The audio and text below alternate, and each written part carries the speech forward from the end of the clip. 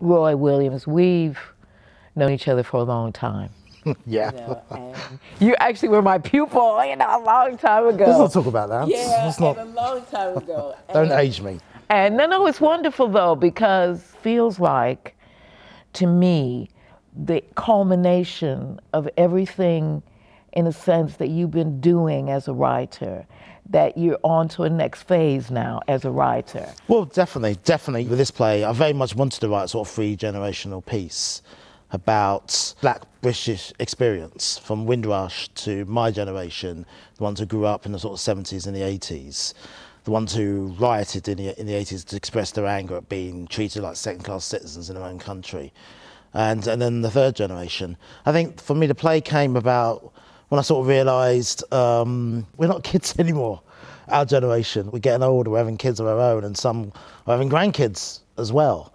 And I just thought that was just an interesting moment of time to write about that specific generation. And I just felt, I haven't written this yet. I haven't written this play yet. Can you tell me briefly the plot of The Fellowship and why it's called that?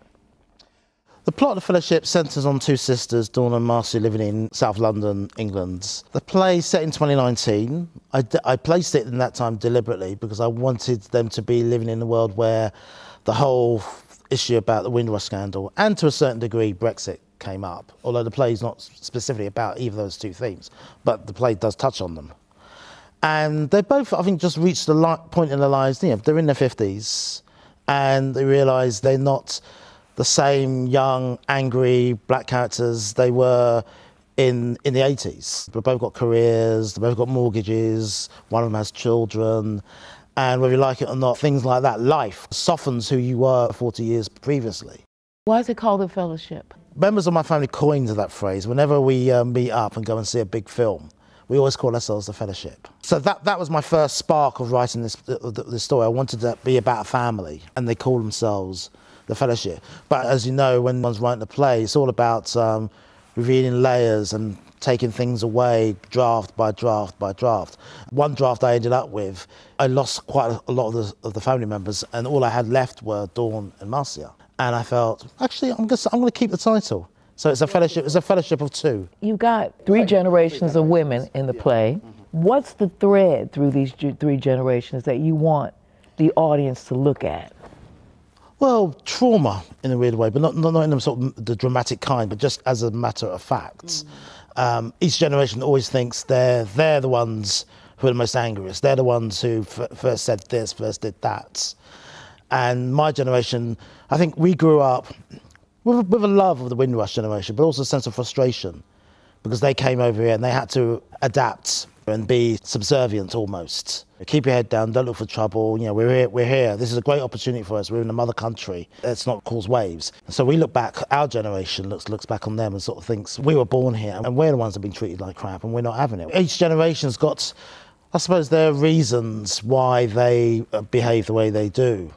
And it's just putting those three generations together on stage and conflicting and hopefully trying to find something that hopefully the next generation won't have to endure as much as the others did. That was kind of my thinking in the play. The play, to me anyway, is funny. I mean, I don't even know. I found myself laughing because of the feistiness of these two women, these two sisters. Yes. I mean, their obvious love for each other. Yes. Two women are the fulcrum of this play. How do you do that? Obviously, I'm not a black woman, but I know those two women. I grew up with women like Dawn and Marcia. They're flawed, like many people. That made me want to write them even more. You don't see these people. No, you don't, and that's my point. On stage, very rarely on TV and film for that matter. You don't see them. There's just a part of me just comes thought, no, I want to fix that. Because again, I've seen many terrific plays about the black American experience, written by writers who I adore. But I thought, well, what about our stories? Where are we in the grand scheme of things? And I just kind of, we're slightly at the back of the queue, and I'm just doing what I can in my position to challenge that. What would you say to a writer now who's starting out? Well, I say to them, first of all, you're needed. Understand your worth and your importance in writing and theatre. You are needed. You are so badly needed. Your perspective, whatever that is, your point of view, is crucial. But I think you've got to have a passion. Yes. For whatever it is you want to write about. Yes. You can't be blasé, or don't write anything because you think, oh, well, such and such wrote something about that thing, so that I should do the same. No, don't do that. Find your passion and write it, and do your homework as well, obviously. Yeah. What do you want the audience to? Because you wrote it for an audience. I mean, what do you want them to feel? Well, not that far away from how I feel when I go and see a play, any play. I always look for three things. You know, I want to be moved, I want to be surprised, and I want to be educated. Don't, you know, just give me those three. I don't care what your play is, I don't care where it's set, I don't care who wrote it.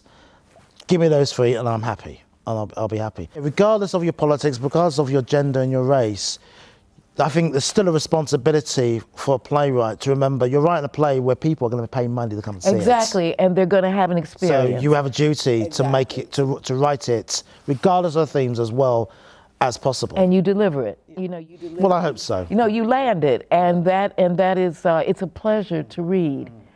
It'll be a pleasure to see. So ultimately, that's what I want my audience to come away with, and just a level of understanding. I remember one writer said this once, and I loved it. He said, "My novels are about black people, but they are for everybody."